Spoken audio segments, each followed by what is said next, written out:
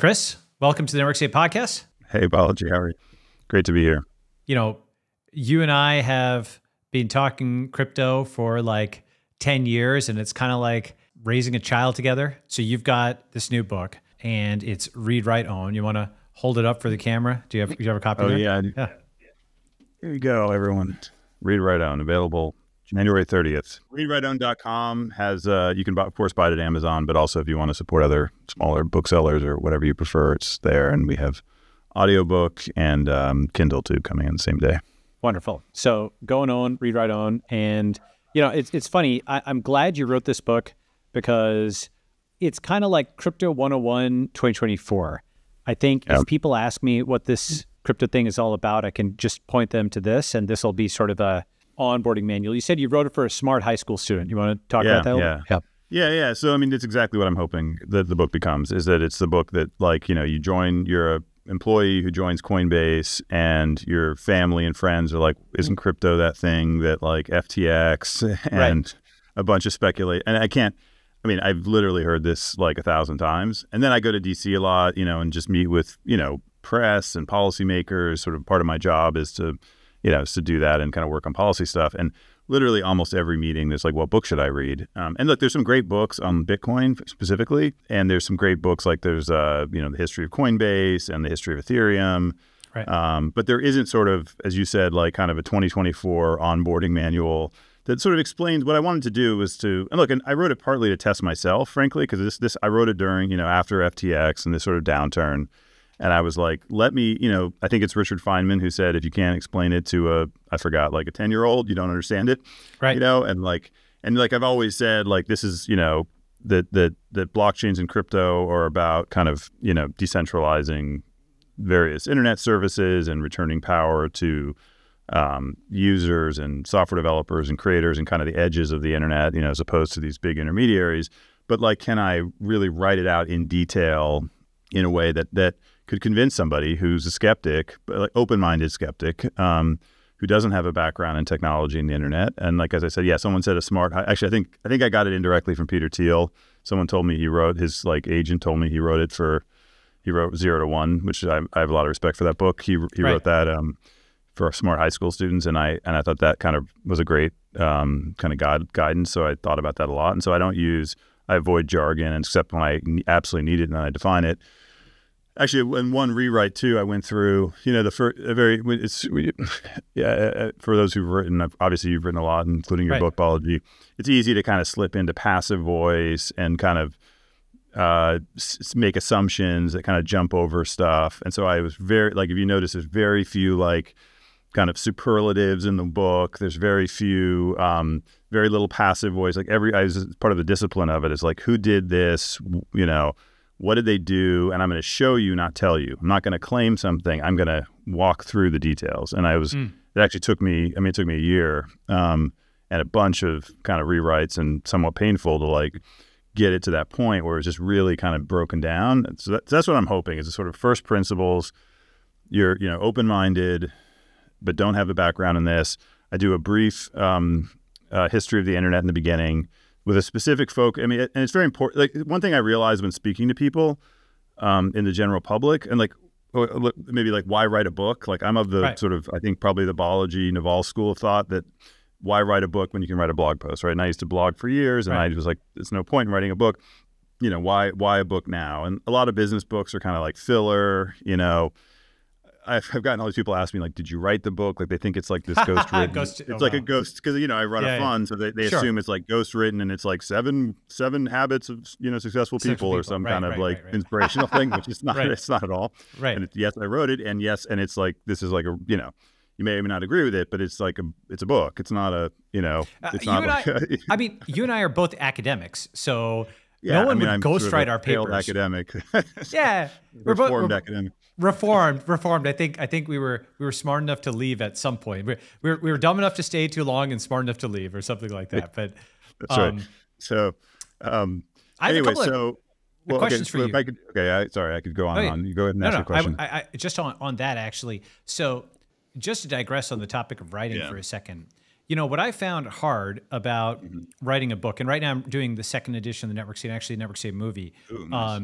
But movie. Wow. Okay. yeah, okay. I guess I just broke some news there. Fine, that's coming. Okay. What I found hard about doing a book is if you write a 10 or even 15-page essay, you can read and reread the whole thing. Oh God, I think I know where you're going here. Keep going. Right? Sorry. But exactly. But the moment it gets to like maybe 100 pages, let alone 200 or something, you can't reread the whole thing start to finish before you write page 201. And so you have to have, it's like a code base, which becomes large enough that normally you'd factor it into functions and just import them. The only way you can get through something like that is with a really good outline that just sort of decompresses. And even then you kind of need either an editor or nowadays AI to find the redundancies and so on. I think I'm going to have a better tack on that, but I'd love to know what your approach was on that. No. It's very interesting. You're right. Because I've done a lot of blogging, obviously. And it really does change when it's longer. And so I'd say a couple of things. Like one of the hardest things was, had I already explained that? I think this is what you're saying with redundancies. Yes. Like, 'cause it's really annoying when you're reading a book and you're like, they explain something twice or they over-explain it sort of the second time, right? Like, has it been explained enough? Right. And it's so hard when it's, in this case, 230 pages. Like, when you get to this, you're reading chapter 7 and you're like, wait a second, is this, did I already explain this enough or not? Right. And what I found is I had to take 2-week breaks sometimes to clear my head. Yes. If I didn't take a 2-week break, then I couldn't do a fresh read and read it as like, right. And then be like, oh, wait, that feels silly. I didn't explain that, or I over-explained that. And I had to take these 2-week cycles. And then what I would do in the meantime is I would like work on small pieces of the code base, so to speak. Right. And then I would say, okay, now my brain's fresh and I can do a full read. And then I would do like and then that would take me like 2 weeks to do a full read or something. And at one point, actually, for my case, so I actually had, the other thing I learned is that you think about you're reading like a nonfiction book, and let's say they make like 3 claims in a row. And let's say as you're when you're reading, it's really an interactive process, right? You're kind of saying, I don't agree with that. And if they keep saying stuff and they don't address your concern, you'll probably quit reading because you'll be like, wait a second, right? Like it's kind of like the tree forked too far away from the reader or something. So I had like 20 people, really smart people, a lot of them work with me on my team, read it, including like Dan Benet, Tim Roughgarden, like CS professors, Bill Hinman, law experts. And it was amazing. They gave me like paragraph level comments, right? Like, this doesn't make sense. This is a counter argument. And then I went and addressed them all. And that took me 4 months or something. But then the code base I read it again. I was like, holy crap, this is just all a mess. And it's a mess now. The code base was a mess. I then had to refactor the whole thing, right? Because it was like, just like all code, right? It was just like had, kind of metastasized or something in all these different weird ways. And so anyway, but yeah, go ahead. Yeah, so sorry. Finish your thought because I'll tell you. No, but you're right. Like I just had no idea that like the pure length of it. I guess it meant like I couldn't keep it in memory, onboard memory RAM. I had to go. I had to page to the hard drive or something. That's exactly. That's exactly how I felt. And I think you and I both have actually normally a pretty good memory for written text and whatnot. So this was like a buffer overflow. And the other thing is you can't just import. You mentioned, people have explained it too much maybe by repeating a definition in the chapter 7. The opposite, of course, is you are very concise. In like a math textbook, you introduce 5 definitions and you use them all back to back to back, but then people are lost because you just use 5 keywords that you explain but not used together, Anyway, so I think you did that pretty well, by the way, for what it's worth. Thank you. Hopefully this also gives like a verbal overview for people. Yeah, I was very happy with so I sent it to for example, Kevin Kelly, who I have a lot of respect for, who's the founder of Wired, great writer, written many books, and he's sort of a real tech optimist. For those who don't follow him, you should. He's brilliant. But he's actually, I know him, and he's been always a crypto skeptic. And actually, he's one of the quotes I have on the back of the book. And he's like, he's the kind of guy, he's not going to bullshit me. Yeah, he's like, this changed my mind. I think the response I've been happy with overall, but I think it's actually been more positive the less into crypto they are. Yeah, so like some of the crypto, like on my team, they're like, well, I kind of knew the first, 2/3 of it, Chris. Well, also they hear me, they're like, Chris, I've been around you for 6 years. Right. You've been saying it over and over, But I think that I'm hoping is sort of how it lands. Is it kind of like the crypto? I hope the crypto people like it. I think particularly like in the token section, like I have this framework, Faucets and Sinks, which I think it's not my ideas, but I think I do a nice kind of crystallization of a lot of the best ideas. So I think crypto people will find some of that interesting. I do have a treatment of the regulatory topics like securities laws. I have a bunch of example application areas. So I hope crypto people will find parts of it. So, a lot of the younger crypto people won't know the internet history stuff as much. So hopefully that will be helpful to them. But fundamentally, I really hope they like it, but I really want it to be the book they recommend to the kind of adjacent layer, which I just feel like, because look, we have, I think you invented the sort of phrase, or I think so, right? Like kind of speculation is the bootstrap mechanism. Yeah. Speculation is insulation. It's sort of the, but the question then is like, what does that mean exactly? Like, how do we actually get there? Right? You have to value the thing on the other side. Installation of what? And then we'll get to that in a sec. Yeah. I do think, by the way, that you have something in the book for everybody, because I think you're right that junior crypto people who are in their 20s didn't live through Web 1 and Web 2 like we did. And that's just been around their whole life. So they'll learn something from it. And, Kevin Kelly is a good example of like the tech swing vote, who is like a rational actor, but just hasn't dug into this or what have you. And now, he's smart enough. He understands it from your description. There's something else, by the way, the TL writing 0 to 1 for a smart high school student probably helped him bring Vitalik to the TL fellowship. I'm not sure if the timing on that. It's true. I forgot he has a program that recruits smart high school students. Right. So there's a utility to it there as well. Okay. So why don't we jump into the book itself? Crypto is a big enough area. People come at it from different schools of thought. Many come at it as a financial thing. I come at it as a primarily political thing, and you come at it as a technological phenomenon. And of course, those are interlinked. Yeah. Your book is divided into 5 sections, which I'd roughly summarize. So you've got read write. That's your brief history of Web 1 and Web 2. You have own, which is on the invention of blockchains and the concept of cryptographic ownership. A new era, which I'd call maybe the basics of crypto economics, but in a nice distilled way, which aggregates 50 different blog posts and heuristics into a nice little chapter. Here and now, the current controversies, which will be the most, in a sense, timely section of the book, and then what's next, what we can build with crypto. So maybe tell me if you think that's a correct overview. Yeah, that's perfect. Yeah. Great. And do you want to give your overview of like the book as a whole and maybe drill into those sections a bit? Go ahead.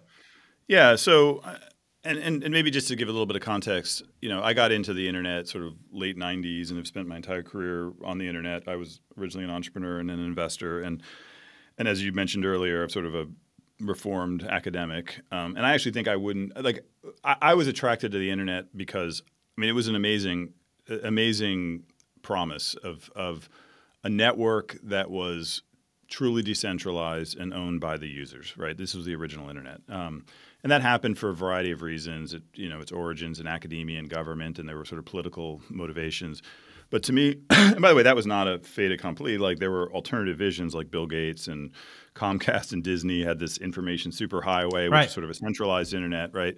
And our friend Mark Andreessen was on the kind of the open internet, sort of open source side, and of course, with Netscape and everything else. And to me, that was just a remarkable thing. That we would link all the computers in the world and we would do it in a way that there was no kind of intermediary, right, that was taking tolls, money and power and control, and that this was actually sort of this thing owned by the people. And the specific way that email address, so you have, and that was kind of came, so you had the sort of base layer, of course, of the internet IP, but then you had these layers on top, like email and the web, and they respected ownership. And they did it, and I go through in the book a little bit through, this mechanism of DNS. And one of the key features just technically of DNS, right, is the user has control of the mapping of the domain name to the hardware, which means if the hardware provider turns evil, you can exit, right? DNS gives you the ability to exit. Yes. And this is a very, very, so this, I think this is an often overlooked but profound feature of the early internet. That ability to exit meant that, first of all, creators, political dissidents, activists, whoever they might be, had the ability to go do something, right, and have their own little plot of land. And as long as you obeyed the law, you could have your plot of land, right? But it also enabled entrepreneurship, right? That's why Larry Page and Jeff Bezos and others, they knew they could, if they built something on that plot of land and it was valuable, that they would own it, right? Or that they and their shareholders would own it. But there wouldn't be sort of an Apple in the middle taking 30% or something. It was true ownership, right? An analogy that I think we've probably both made. The auth code of DNS is very similar to a private key from crypto. Oh, it's very no. It's because it's all about that mapping, right? It's it's that one layer. Do you control the layer of the virtual to the physical? Yes. Right. And who has control of that? Is it Twitter that has control, or does the user have control? Yeah, that's right. And actually, it's funny because I remember, actually, I'm not sure if this is in the book or not, but I think maybe we both made this analogy different times. Somebody, who's a Web 2 person, I asked them, okay, you're doing a new company. Are you going to buy the domain name or are you going to lease it? Because, some of the really nice domain names, they want you to lease it or something like that, right? Yeah. And the problem with that is you're 5 years in and now suddenly they can jack up the cost on, your domain name because you just added all this value. That's why, every good restaurant in the world goes out of business, is they always jack up the rent exactly to the point where they built the neighborhood. Yeah, exactly. And they just assume that they can put another restaurant in there because they don't own it. That's right. And so the smart entrepreneur says, oh, of course I'd want to buy the domain. I wouldn't want to just lease it. And I'm and now you understand crypto. That's digital ownership, right? Yeah. Whereas they don't own, of course, their social, like you jump forward to Web 2, you don't own your Twitter name. You don't own your Instagram name. You don't own like all of these different things. You don't own your, PayPal or your Square Cash or any of these services, right? You're just there at their discretion and their whims. Yes. And yet your username is becoming as important, if not more important than your real name. I mean, most messages that come into you are coming into your C. Dixon, not your physical mail, right? 99% of communications online. Okay, so good. So that's kind of go ahead. You were saying. So then I sort of give a little bit of it's one chapter on the kind of Web 1, and look, that's really why I got into this. For example, like I got into the internet as I thought this was just an amazing thing, and then Web 2 comes along, and I talk about the history of this a little bit, but on the good side was this movement to make the web read and write. So in the 90s, the internet was what I call skeuomorphic, right? So it was like a lot of new forms of media. It was sort of porting old media onto the new form, right? Like early films were just like a camera on a play, and then later on they figured out that you could have a close-up and an establishing shot and kind of establish the grammar of film. Right. And the same way, early internet, if you go back and look at these retro Internet Archive things, you'll see they're just like brochures, magazines. You did have like online shopping, but it was very primitive. And so the Web 2 movement, this is when I became an entrepreneur in the early 2000s, was saying, hey, the internet actually has these sort of native two-way possibilities. You can build, you don't need to make the user just a passive consumer. You can let the user publish, right? And so that was a social media, and it began the social media movement, and that began with blogging, and morphed into Facebook and Twitter and all these other things, which everyone, of course, knows today. In the course of that happening, what happened is that in the 2000s, kind of two architectures for how social networking would happen. One was an open architecture, most notably RSS, which today still exists. People use it for podcasting. But in 2007, 8, it was literally had the same number of users as Facebook, Twitter, and everybody else combined. People forget this. It was a legitimate horse race in like 2008 or so, up until that point.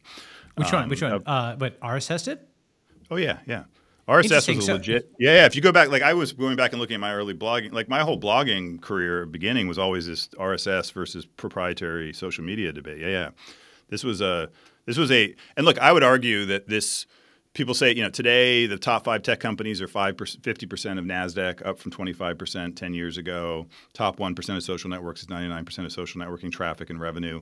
Like, why did we get so consolidated? I would argue that was the pivotal point, was the fall of RSS, was the fact that RSS, the fact that social networking is, people spend 7 hours a day on the internet, and it's I think 4 hours of that is social networking or something. Like it was had a massive economic consequence. Here's how I think about that, and then you give me your thoughts. Or you were in bio at that. I was in bio, right? Yeah, so I wasn't. You weren't in the battle. That battle. That's right. I'm a little bit like Kevin Kelly, actually, in reverse, where I actually tried to stay off of social media because so Kevin Kelly.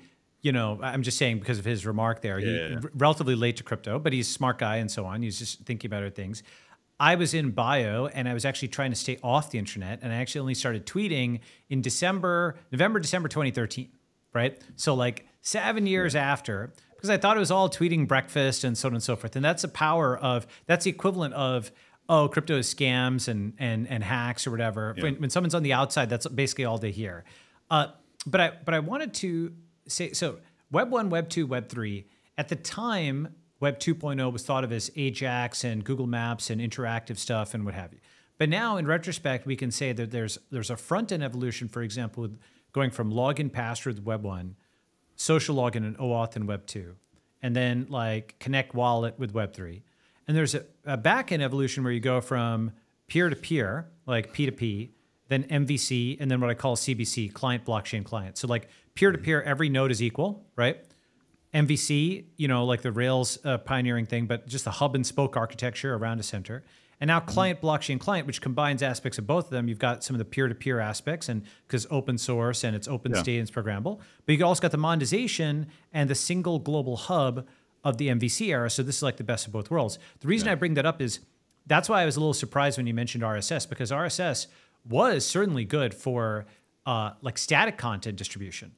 But the moment you wanted dynamic content, you had like a Facebook page or social networking, you kind of needed to have that hub. Otherwise, you'd be message passing social profiles back. So you're exactly right. So no, I mean, I think we agree, but I'm just saying, like like at the time, 2008. At the time, it seemed like a horse race, and then it passed. Yeah. Yes. And in fact, I have a section, like a smaller section of the book, The Fall of RSS, where I try to diagnose why it failed. And so, and of course, that leads to exactly your argument, which is, I view blockchains as ameliorating the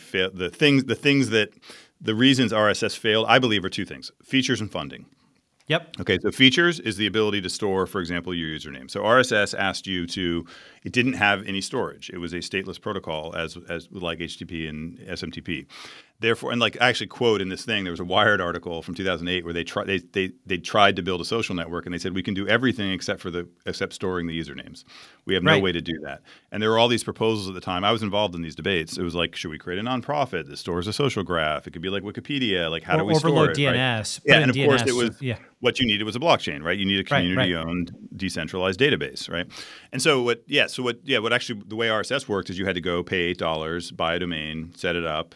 And that was just not a consumer value proposition. When Twitter and Facebook said just click a button and you get a name, that was one thing. And then the other is subsidization. So I think a lot of people that don't work on the internet, that aren't internet investors like me and things, don't realize how much subsidization has gone into the building of social networks. And so the example I use in the book is YouTube. So when YouTube came out in 2005, it was actually originally a dating site, and then it pivoted. I remember it came out. Yes. It pivoted into a like a social video site. And by the way, at the time there were all these video sites, but it was like much more of the kind of anyone can upload something. A lot of the other web ones were like taking CBS content and whatever. And so that's why they beat Google Video, because they're more risk tolerant. But anyway, go ahead. Yes. So with YouTube, when it came out, they pursued this strategy that I call "come for the tool, stay for the network." So when YouTube came out, there was no one went to YouTube.com, right? And everyone had their audience on their blog, like I did, right? And I wanted to have video on my blog. Now, to have video on my blog at the time, I would have to, before YouTube, I would use RSS as the kind of protocol for people to subscribe. But then I would actually have to host it, like fiddle with some software to host it on my site, and then pay for the bandwidth costs, which were really expensive. Right. And so YouTube came along and said, you know what? You click a button, you upload stuff, and we will pay for the hosting costs. And you can embed it. Their killer feature was you can embed it in your blog. They actually had, the first thing you saw on YouTube was these big HTML at the top that was like the embed codes, right? Mm-hmm. And they said, oh, and by the way, we'd like to also put it on YouTube.com. No one comes here, but what the heck? Why not, right? Right. And so that was the strategy. And so all the people in the beginning used it as this sort of free video hosting thing to host on your blog.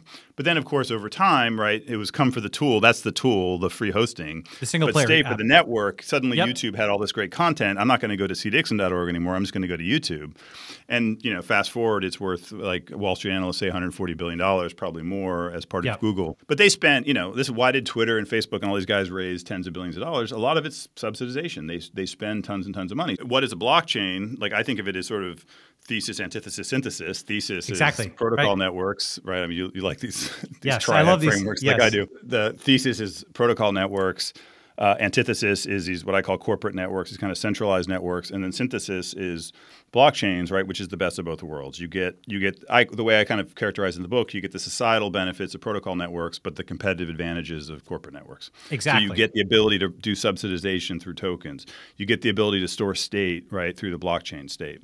But you don't, as part of that, have 4 people in Palo Alto who get to decide the flow of global culture, business, and economics, which is the current state, which is the trade we make today with corporate networks, right?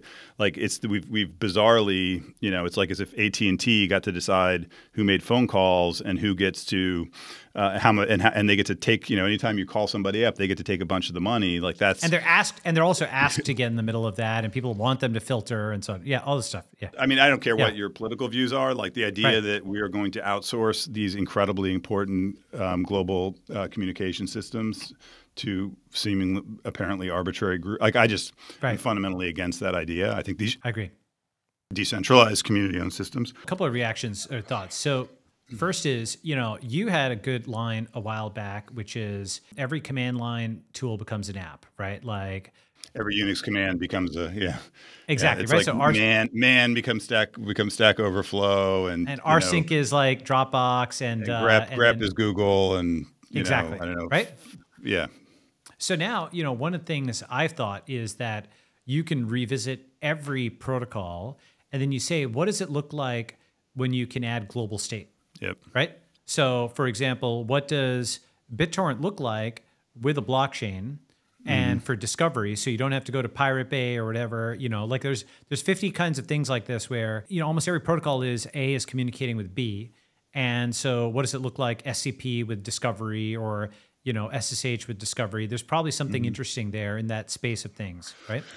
Yeah, I think you could go both ways. You could start like I list some of them in the book, but I didn't do a bunch of research on this, but I mean there have been hundreds of serious attempts to create new protocols, in the last 30 years. Everything from somewhat successful ones like Jabber and I don't Secure know if you remember, Scuttlebutt. like there was all these social attempts like Diaspora and.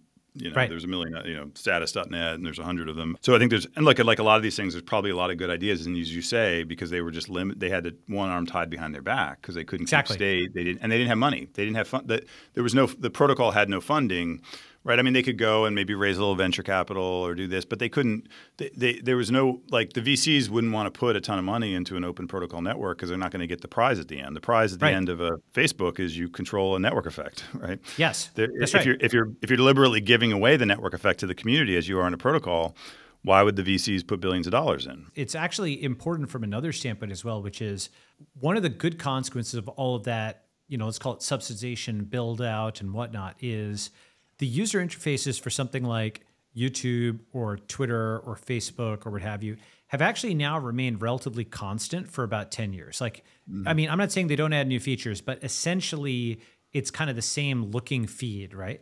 And why that's good is, have you seen like the early history of like electrical power outlets? There was a lot of innovation until it settled on a few. Until standardized, yeah. Yeah, form factors, right? And those form factors for like wall sockets, I mean, there's a few different ones, like Australia's model and like Britain's model and the US model. But there's just a few form factors. In kind of the same way, I think of these sorts of feed formats as like form factors for our mind. They just plug in, right? And they're sort of like natural fits, like the same with the handle of a cup is a natural fit.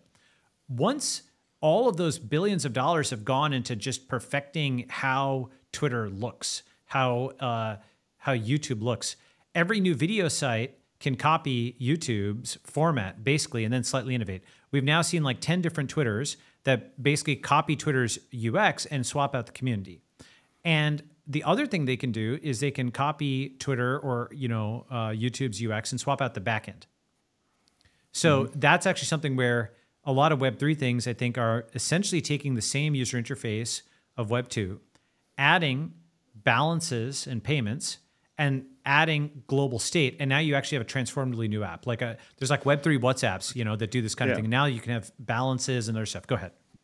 No, I agree. I completely agree with you. Look, and I think I'm obviously somewhat critical of Web 2 in some ways. I think there's also really strong things about it, and one of them is the user experience. Like I think the Web 2, WhatsApp, Facebook, Twitter are approaching the perfect or pinnacle of design and user experience. They've done a great job on that. Look, they've also done a great job, just to give them all credit, of getting free services to 5 billion people. Like I don't want to take that away. Like I think there's been a lot of positive things.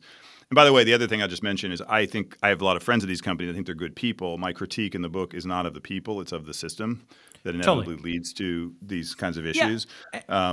But I agree with you completely. I think that Web 3 needs feature parity at a minimum with Web 2. It needs feature parity, and then it needs to have these advantages that benefit the users and the developers and the entrepreneurs through ownership. I think that's right. And I think basically, as you were also just saying, in the early 2000s, the concept of free hosting, phenomenally easy to use interface, global reach, I mean, those were so many things all at once that were so transformative that Facebook and YouTube and Twitter and so on were giving people. And that was an absolutely amazing deal at the time. I mean, you know, one way I put it, you remember the Unabomber, you know, in the early 90s, right? Yeah. Okay. So Unabomber, he blew all these people up. But why did he blow these people up? He blew them up so he could get an op-ed in the Washington Post and the New York Times. Okay. That's how scarce. Is that right? I don't know. Is that Yeah, actually why he did it? Okay. He wanted to get his manifesto out. That's literally why he did it, right? So distribution was so scarce that he killed for the distribution. And so then distribution became so abundant that we kind of took it for, in like 20 years, 10, 15 years, it became so abundant that we basically took for granted that you could tweet something out and anybody could see it anywhere in the world. It's actually a remarkable shift. Well, and by the way, that 5 billion people can do it, and you can do it for basically, I think it's $10 now is the going rate for a low-end Android phone. Right? That's right. And there were all these kind of talk about, you know, digital divide, et cetera, in the 90s. Now, the stat I heard recently is more people have access to the internet than running water. Right. It's more reliable. Yeah, and it's just a remarkable thing, right? That anyone can plug in and participate and publish, and it's just amazing, right? Now the problem is screen time. It's too much time online, not enough. Yeah, seven hours a day. Yeah. Coming back to what you were saying, I mean, and then let's go through the book and whatnot. But a couple of thoughts I've had, and you know, probably related to yours, are that if you just take every Web 2 app and you add a Web 3 wallet that has a balance and that has the ability to do encrypted signing, you enable completely new things. Like a Web3 WhatsApp, you can now do, for example, pooling, like crowdfunding within a WhatsApp group, right? Mm-hmm. Like just in the same way you can just instantly attach a message or a video or something like that. So I'm seeing tools that do this.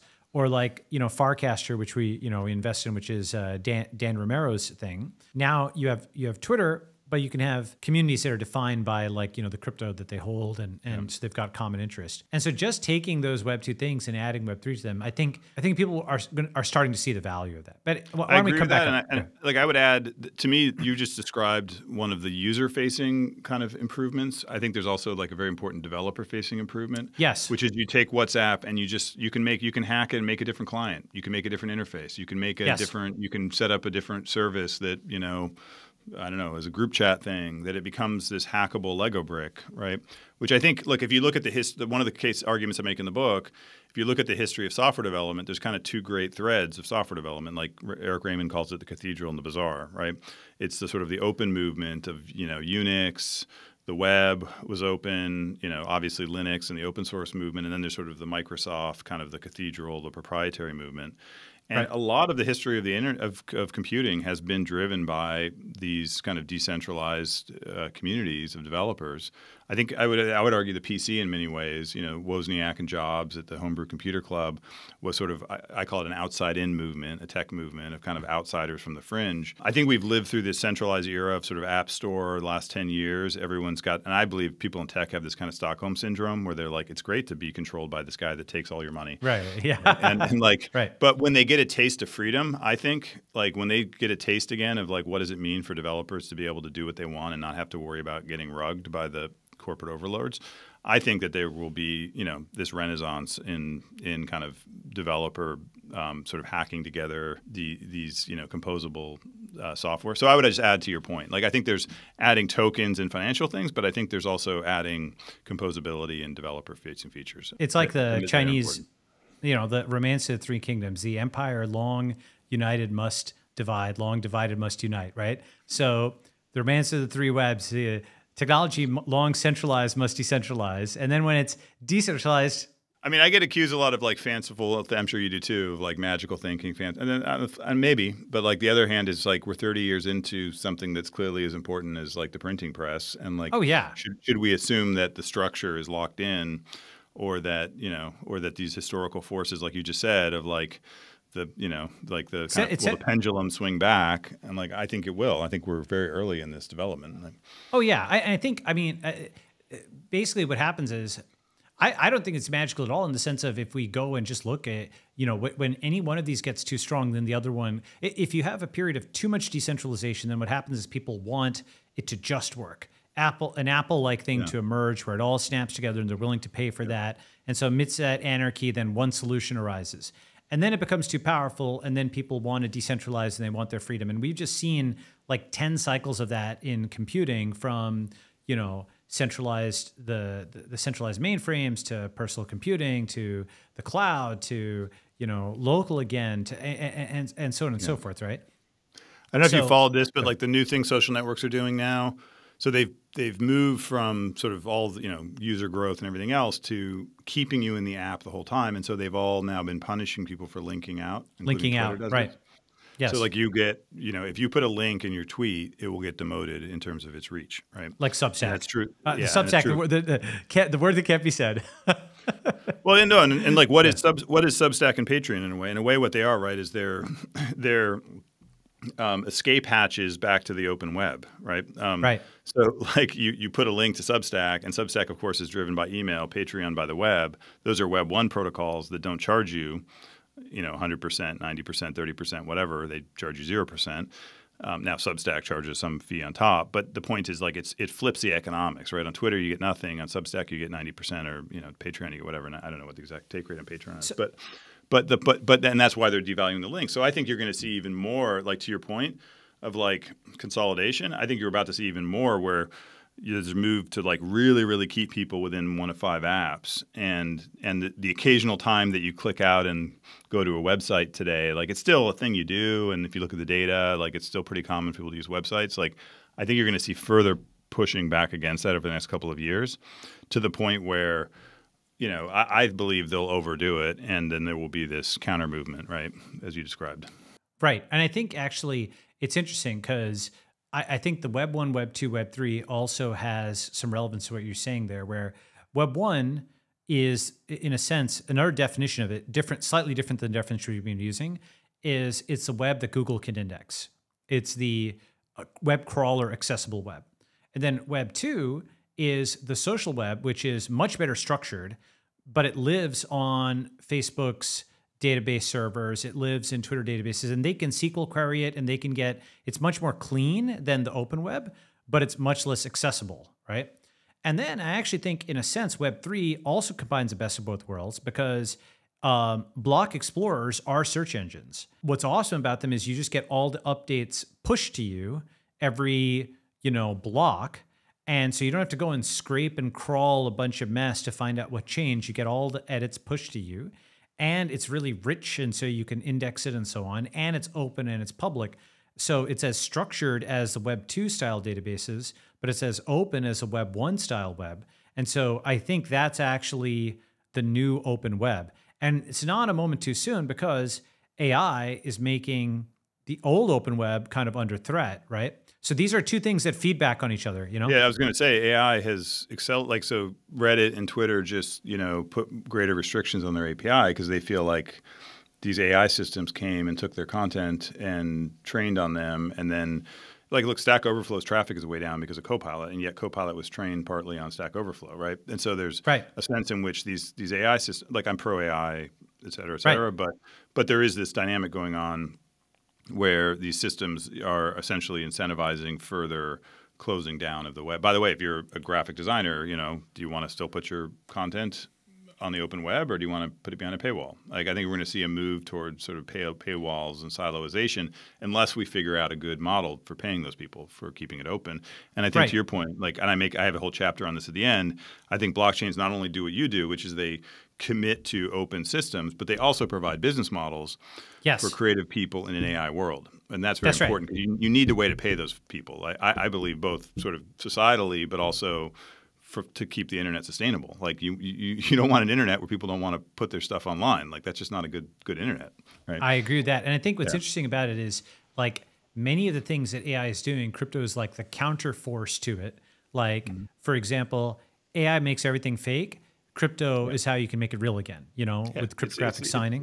Deepfake. It's the answer for deepfakes. It's the answer for counterfeit persons. It's the answer for proof of personhood. Of course it is, right? Like, it's the only answer. And you talk about this towards the end in chapter 5, and we'll come to that in a sec. Yeah. And then another one is what you're just talking about, and we've probably both, you know, like I may have seed invested in some of the same things.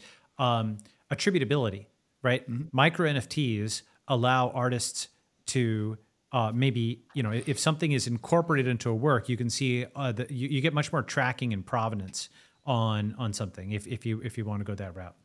And well, it's like how the offline world works, which is like you don't like an artist generally doesn't monetize through the photograph of a piece of art. They monetize through the authentic, real piece of art, and the photograph is just out there, and they don't control that, right? And so you have sort of a layer of the layer that can be easily copied by technology is the free layer, and the freemium, like the paid layer, is the scarce layer, right? By the way, I have some stuff on this in the book. The video game industry figured this out a long time ago. It's a very interesting case study so video game industry has grown in annual revenue to $180 billion, while all other forms of media have been flat to down in that same it's bigger than Hollywood. It flipped Hollywood a while back. Oh, significantly bigger. And like Grand Theft Auto, the new one, 6 or whatever it is, 5, 6 will be bigger than any Marvel movie, and it's far bigger. And so, why is that? I mean, there's a bunch of reasons, including graphics cards and just video games designers are great. But a big part of it is they were very they essentially moved to what like the dominant model now is free games with virtual goods, which are essentially NFTs.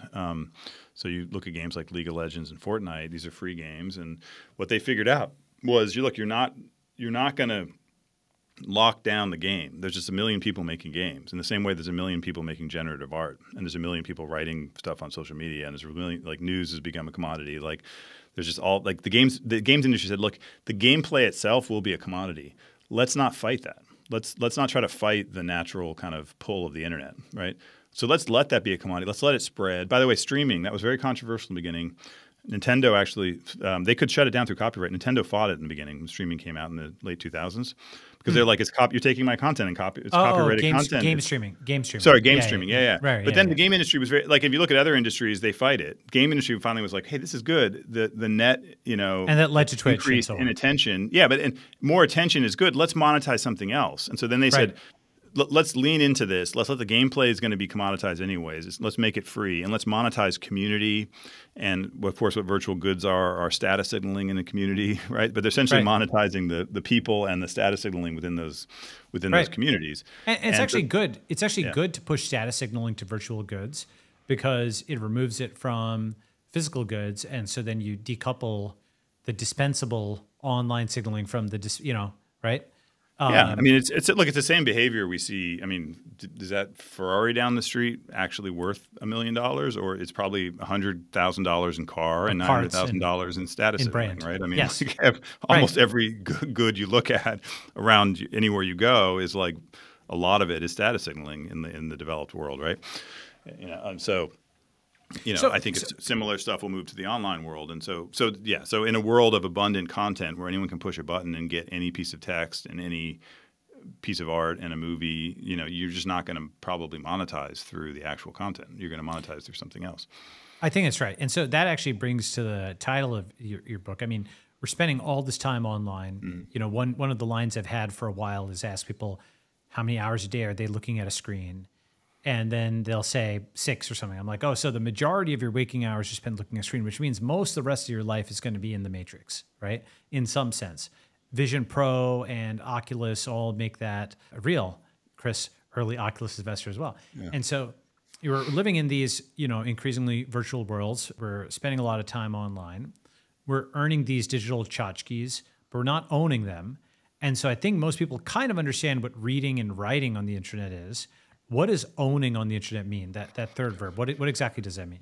Yeah. So I think to go back to the kind of Web 1 example, like you own your domain name, right? So you own that in the sense that, like, if I'm hosting my website at Amazon or whatever rack space, and they decide to jack up the prices, I can just leave, copy my files, and then I can redirect my domain name, and I don't lose any of my followers, quote unquote. Anyone can still send me an email. I'm still ranked in Google the same way, right? It all happens behind the scenes. And so imagine, just as this is one of many examples, but imagine a world where social networking worked that way.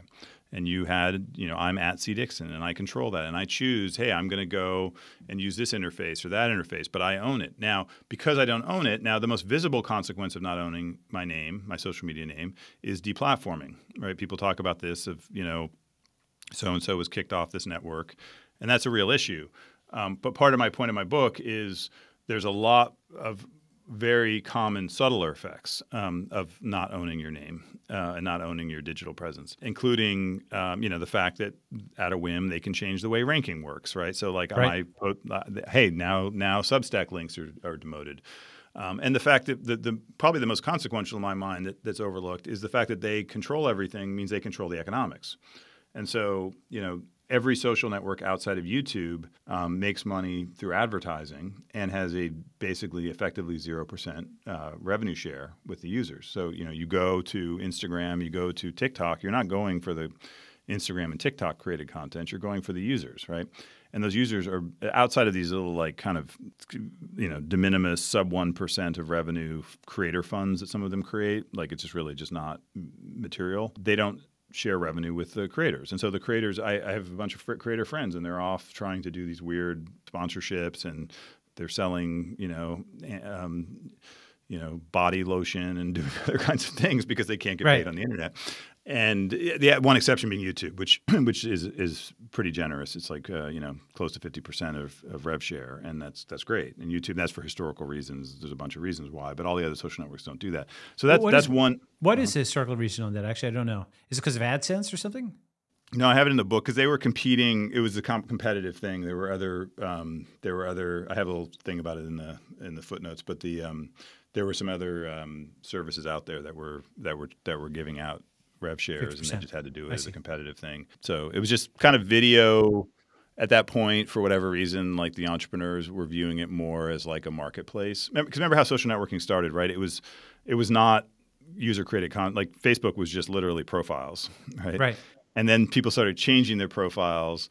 And then people started looking for the changes to the profiles, and then Facebook. And then he saw the newsfeed was an emerging. And then he created the newsfeed, which was just sort of the list of deltas, the diffs, right? It was a grep of diffs, and that freaked out. By the way, for those who don't know, that was the most controversial thing in history of the internet is Zuck doing that.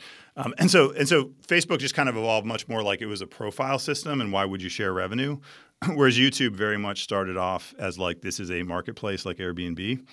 Right, and then we have a take rate, and that was how all these video sites started. And you had to have so it's a kind of a historical legacy mindset thing that they have a take rate that they share, but TikTok doesn't, for example. So anyway, so what does ownership mean? It's essentially that that users, developers, all the kind of participants, entrepreneurs have digital rights. Like you use a service, you can own a name, you can own your money, you can own a virtual good, you can own an NFT, you can own like some kind of item like embodied in a token. A token is a way to kind of encapsulate ownership that gives you rights that can't be taken away, right? And that's one of the key things a blockchain enables. Is a blockchain can make these strong commitments that says once you own this, you really own it.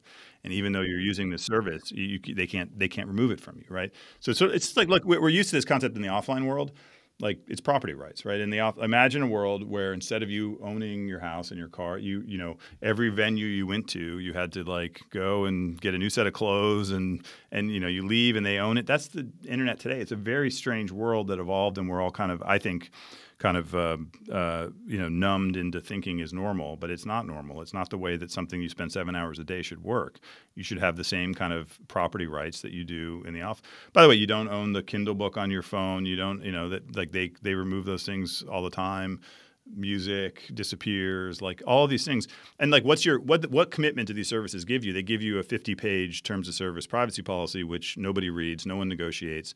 They can do whatever they want with their data. Like, so you're just going to these services and giving them all of your data, all of the rights, all of the control, all the economics, and the users and all the other participants just have no power and are disenfranchised. And the alternative sort of Web3 vision is one where you actually have real kind of rights, and you control data and you control economics, and you can have money where you are in control and you don't have to, PayPal decides to change page 40 of their 80-page privacy policy, and this line of businesses or this category of businesses are now banned. Like, is that the kind of internet that we want to live in? I mean, I'm all for rule of law, and like we should have obviously, like with the web and email, there were laws govern it. You can't put up a website that does illegal stuff. You go to jail, and that's the way it should be.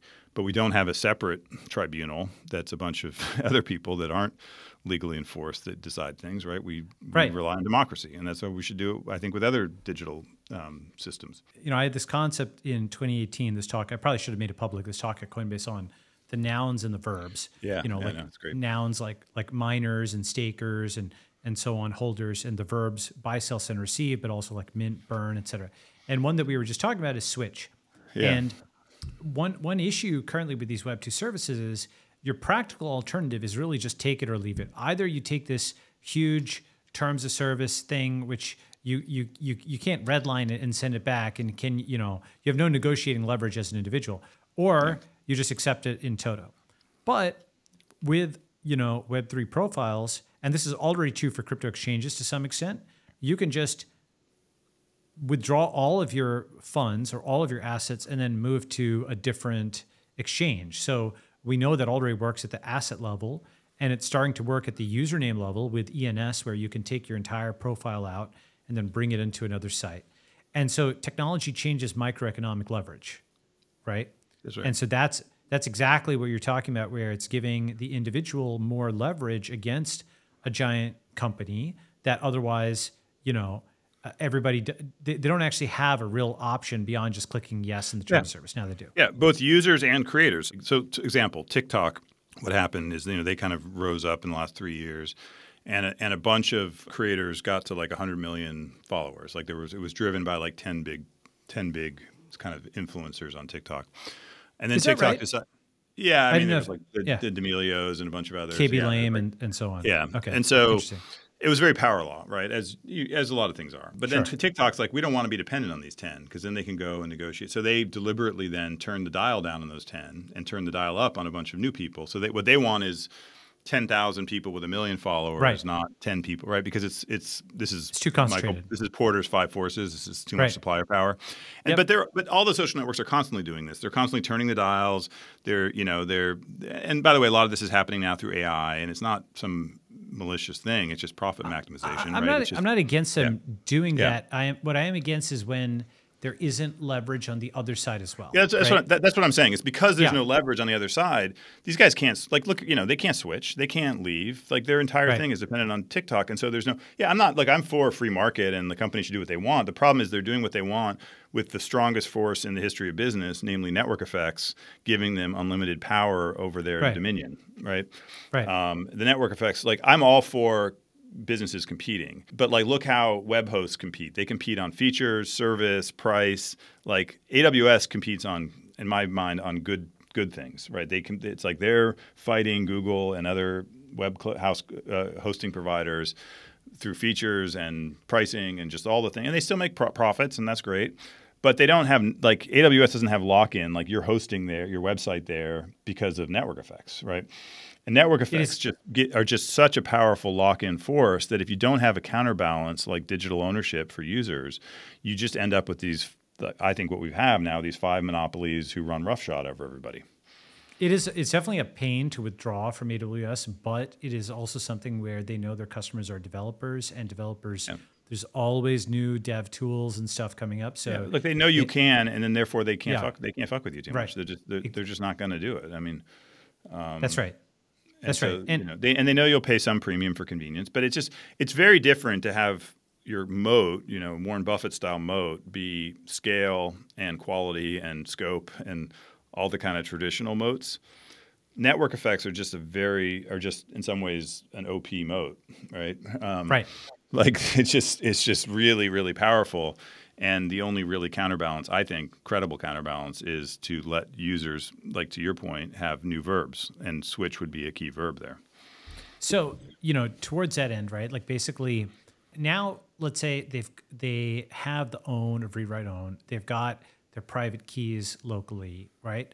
That is interesting because own can be individual ownership. It can be developer ownership. It's community ownership. It's algorithmic ownership. Like an algorithm can now own property. Even a robot, like a physical robot, can have ownership. So, talk about that. You touch on each of these things in the book, right? I have a section about machine-to-machine payments as an example. Is that like right? That's one thing. But basically, like you have the community ownership where a crowd can buy things. Like these We just talked about how an individual who's dealing with a corporation now gets microeconomic leverage. They have better negotiating power. But you can now actually have a group of people that all move at once, for example, right? Or you can have an algorithm, go ahead. Well, yeah, I guess another way to frame it maybe is there's like the way I like to think of it is when new computing platforms come along, and I think of a blockchain as a computer, and I know that's a slightly controversial statement.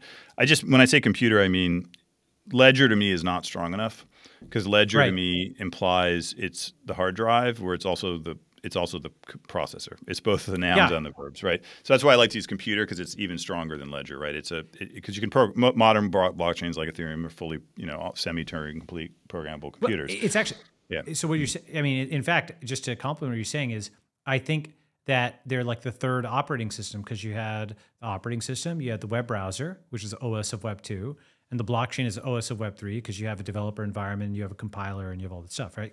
When you have new computing movements come along, like when you sort of look at it historically, and I go through some of this in the book, is you generally have what I call skeuomorphic and native applications. And so skeuomorphic applications are basically taking older existing applications and layering on kind of new Web3 functionality. So it's a little bit what you were describing earlier. Like you take WhatsApp, you take messaging, but now you kind of reimagine it once the users and developers and creators can have digital ownership, right? There's a second category of, and so like YouTube is a good example, kind of going back to 2005, there was a whole wave of video startups then, venture-backed video startups in 2005, because that was the moment where broadband had sort of crossed over narrowband in terms of penetration, and everyone realized video was going to be a thing, right? And there were broadly two approaches to doing video. One was take CBS and NFL and all this existing TV content and kind of port it over to the internet. And the other was just put up a website and anyone can upload, and it's, and basically the bet YouTube was making, that was of course YouTube, but the bet YouTube was making in some sense was crazy because it was like there is no one doing that today. There are no video creators on the internet today. The closest analog was like America's Funniest Home Videos or something. Yeah, exactly. And you ask YouTube at the time, it's sort of a little bit like, I remember the Stripe founder said this too when they were raising money initially. Who are your customers? They said they don't exist yet, right? Like who's going to put video on there? They don't exist yet, right? So YouTube was the native video, right? And the ones that were doing like the CBS content, like Bright Cove and stuff, that was a skeuomorphic video, right? So I think it's similar with blockchains.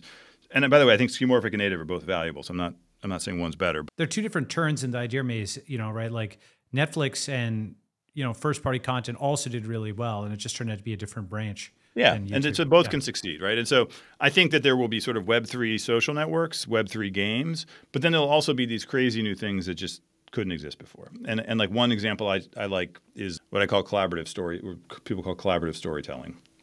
And so this is an idea that a crowd of people, kind of Wikipedia style, can get together and essentially do what Hollywood does today. They can get together and 1,000 people all over the world get together and create the next Marvels, the next Harry Potter, the next Star Wars, right?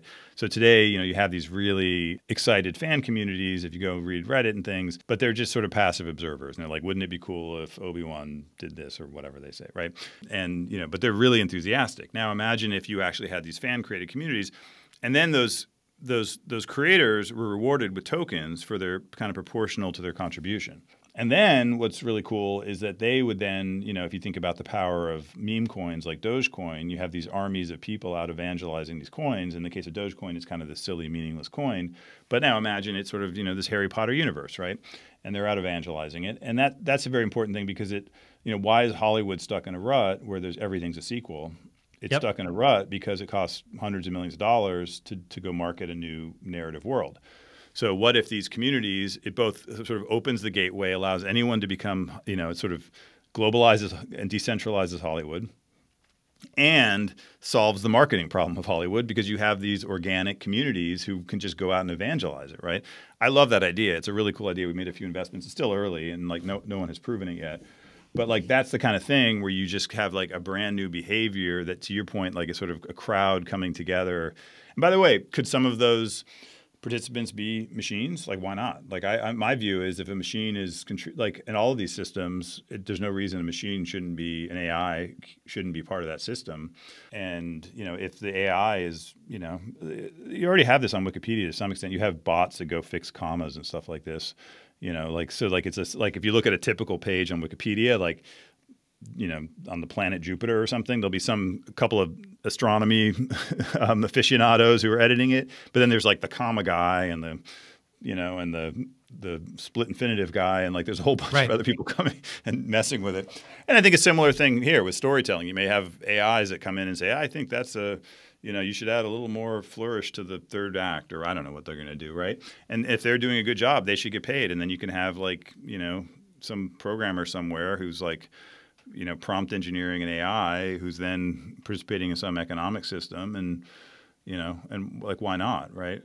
So it's funny because I have thought about this a lot from a slightly different angle, which is the class of tasks that you can improve crowdsourcing with crypto online. So storytelling is one. There was something called the it was like the Massively Math Project or something like that, where Terrence Tao posted an unsolved problem and had his comment section try to go to work on it in math, and they were able to make progress on it. I'm not a math person, but my understanding is Math Overflow, Stack Overflow's math thing, is a very active and successful site, and so and it's a lot of it is crowdsourced math. I mean, yeah. The big thing I've been thinking about is something where right now crowdsourcing is low skill activities, like a Mechanical Turk, and something I've thought about for many years. And actually, I've done iterations on this theme. Imagine if, for example, Elon could tweet out a task and limit it to that percentage of his user base that actually was qualified in rocket science, and attach $10,000 to it, right? And so that would work if they had a crypto resume and they had like NFTs in there that proved that they had that skill. Then it's kind of like, the limit who can reply to this. You could limit it to those people, right? So that's kind of, the version of that here would be, okay, here's all these people who are actually good writers, and you source these 30. Right? Users would have what you're describing, like they'd have sort of public NFT credentials. They'd probably also have private data that they could then choose to share with select providers, right? So all of these things would be, you basically have this massive unlock of new applications you could create, like the one you're describing, where the Elon is selectively crowdsourcing. And maybe Elon isn't the guy. Maybe he's not the guy, but it might be something like that, where now you can, because crypto helps another way. You can give little small payments and all the kind of stuff. So I like to call it the missing primitives. Like, I think of it as one of the, it's wonderful that the internet was sort of created in this bottoms up open source way, but as one of the byproducts of that, there were just kind of missing pieces, and like payments was one of the missing piece, like search user indexing, controlled digital identity, reputation systems were missing, and what happens is if you don't step in and fill it with a public good, it gets filled with a private good. So like, in some ways, Google, there was a gap, which was we needed a reputation system for websites, and that wasn't part of the open internet. And so Google made that a private good and made a boatload of money off of that. $1 trillion, yep. And the same thing's going to happen with all these systems, like proof of person, like CAPTCHAs don't work anymore. How are you going to prove you're a person? How are you going to prove, looking at the text of an email is not going to work anymore for detecting if something is phishing. Listening to an audio, it sounds like your voice, that's not going to work anymore, right? That all of this stuff is going away very quickly. And so in that world, like, how do we fill the gap where we prove things are real? And I think I think the gap, my view is the gap's going to get filled. It's either going to get filled by like a company like Facebook, or it's going to be filled by a public good, like a shared community service that's part of the open internet. And that's like kind of one of the key questions right now is we need to build those things now before they get subsumed by these companies. Because it will get filled in some way. Like, the world's not going to let it be the case that you just, get fished all the time, right? So I think that's right. And I think basically the crypto version is going to be a lot more secure. There's a chapter 5 that you wrote. There's a lot that you're excited about in the next 10 years of crypto. And it's not just crypto. It's now crypto is like a primitive that we can use for things. It's global state. It's signed messages. It's micropayments. It's all of this kind of stuff. What do you think is exciting to you? What kinds of things? Yeah, and just if I can make one note about the book for the listeners, is that I wrote the book, although it's a book and it's meant to be read beginning to end, it's all chunked into 3 to 4 page chunks. And so what Balaji's describing is you can jump around. Like, if you're an expert, you can jump to, like, the last part 5 is 7 application areas that I picked just to, like, kind of because a lot of the critics will say, well, like, what problems does blockchain solve, right? Now, of course, a blockchain is a better way to build networks. It's like a building material. It's more like it's like asking what problem does steel solve? Like steel doesn't really solve a problem. It just makes it so you can build better buildings and unlocks new possibilities. It's just like a better building material. But at the, I wanted to go really specific into some areas. So I talk about social networking because it's just such a big, important category. I talk about finance, DeFi, Bitcoin, payments. I talk about the thing I just described, the collaborative storytelling. I talk about AI. Well, specifically around AI, like it's a little bit what we were talking about with paywalls, but the internet has operated on this implicit economic covenant between distribution, namely search engines and social networks, and content like websites, media sites, et cetera, right? And the implicit covenant is that, like Google, the website says, Google, you're allowed to index me. You're allowed to use a snippet on your page, but you got to send me some traffic back, right? Mm-hmm. Like I was on the board of Stack Overflow, and like one of the biggest fears you have as a content site is that you get one box, right? And so one boxing is when Google takes your content and just shows it without linking back because suddenly your traffic drops off overnight. And so, in the world of AI, you're going to have these systems that you just say, tell me 10 restaurants to go to in New York, and it just gives you the answer and doesn't link. And that's how a lot of these systems work today. And even if they do link, why would you click through? Because you get the answer. And so what's the new economic covenant in that world? And that's one chapter of like, how do we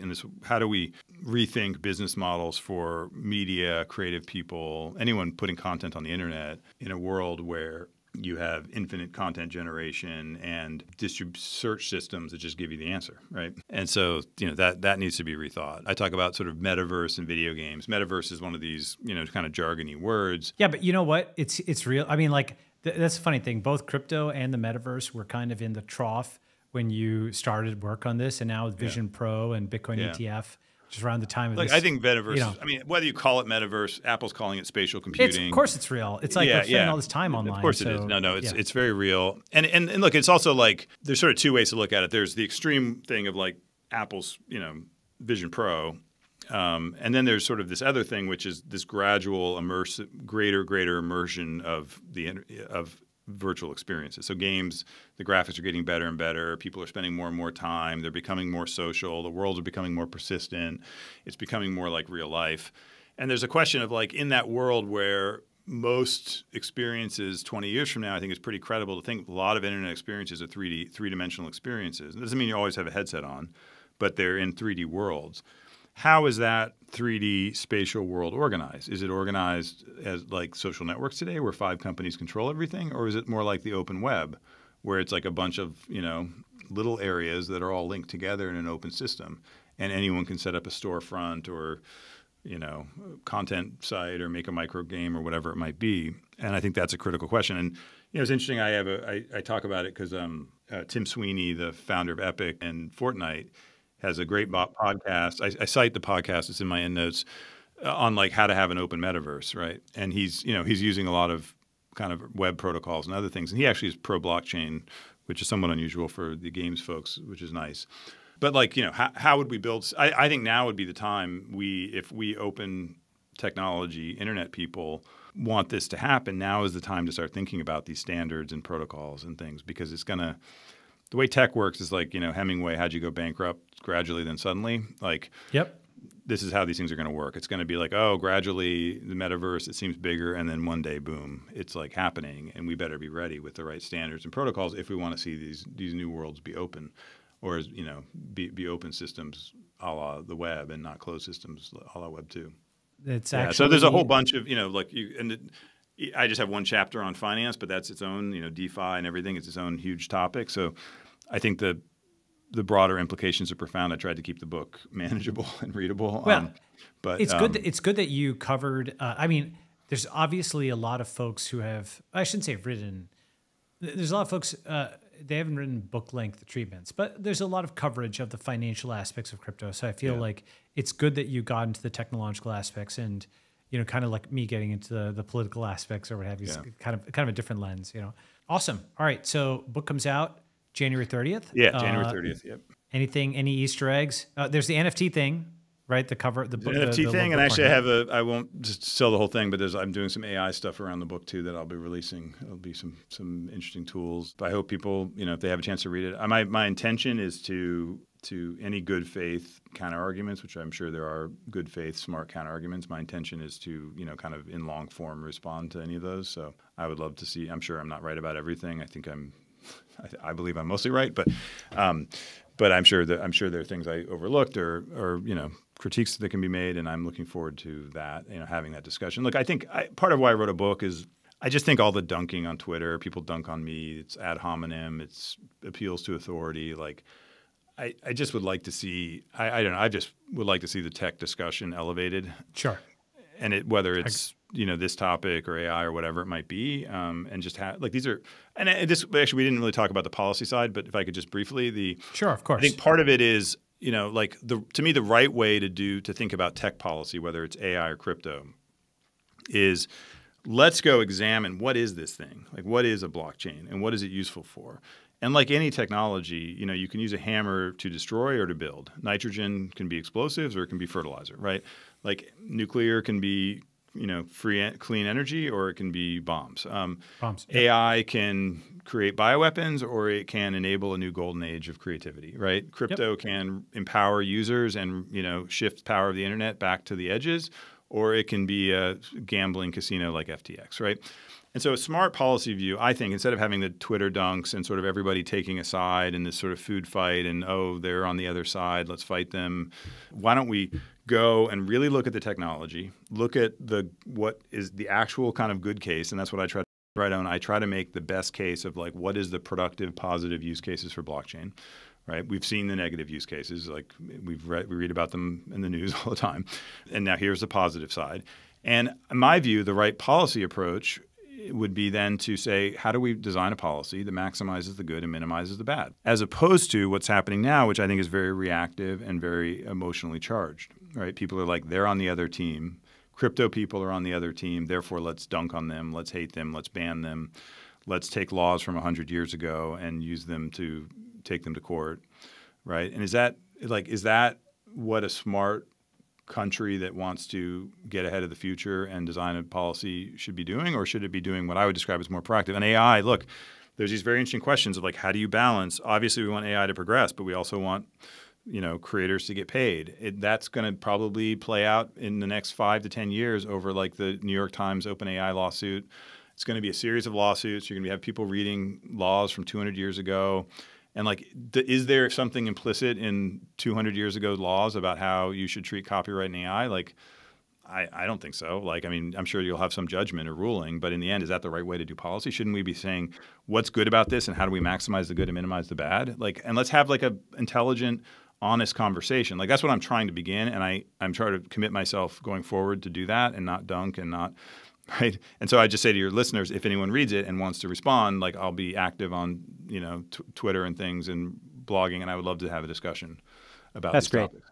Awesome. And Chris is actually quite responsive and smart and interesting on Twitter. X.com, right? Yeah. But hard to switch. Hard to switch the names. Yeah, I will definitely get, and I will recommend Read Right On to anybody who is just trying to figure out what this thing is in 2024, and that's actually a lot of people. So it's an amazing thing to just kind of checkpoint and say, here's where the whole space is as of right now. It's a great thing to give out to all your employees or something like that. Awesome. Thank you, Balaji.